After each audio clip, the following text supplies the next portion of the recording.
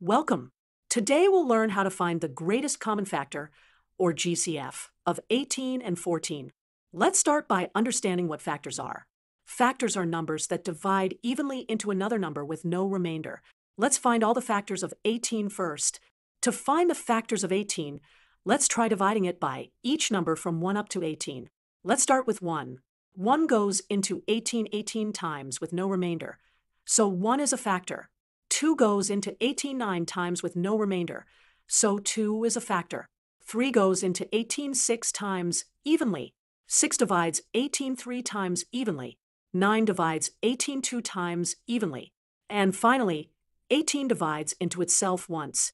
Now, let's find the factors of 14 using the same method.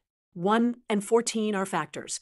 2 goes into 14 7 times evenly, and 7 goes into 14 2 times evenly. Now that we have all the factors of both numbers, let's find the common factors. Looking at both lists, we can see that 1 and 2 are the only numbers that appear in both lists.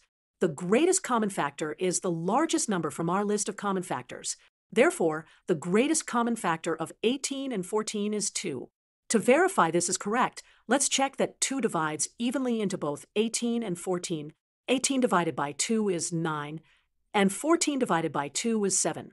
Both divisions result in whole numbers with no remainder, confirming that 2 is indeed a common factor, and since it's the largest one, it's our greatest common factor. And that's how we find the greatest common factor of 18 and 14. Remember, we first find all factors of each number, then identify the common factors, and finally select the largest common factor as our GCF.